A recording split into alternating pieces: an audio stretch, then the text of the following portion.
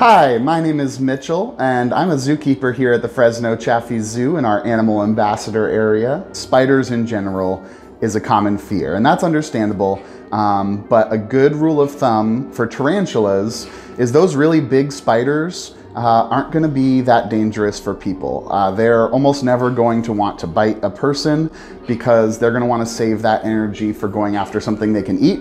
And most people were too big for a tarantula to eat, so they're not going to want to go after us. And they're also not particularly potent with their venom, so that they wouldn't really be able to do a lot of damage to a person, even if they tried.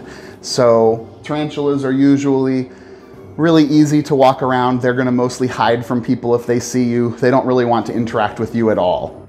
They're never going to go and try to approach a person who's near them because you're a lot more scary to them than they are to you, which is kind of the common thing that you hear about. And what they're really good for is actually helping us control a lot of the bug populations that we don't really want to get overpopulated. So just like all spiders, it's usually nice to have them around where you don't want to be completely overrun by flies and crickets and grasshoppers and things like that that might act as pests in the areas where you don't really want them.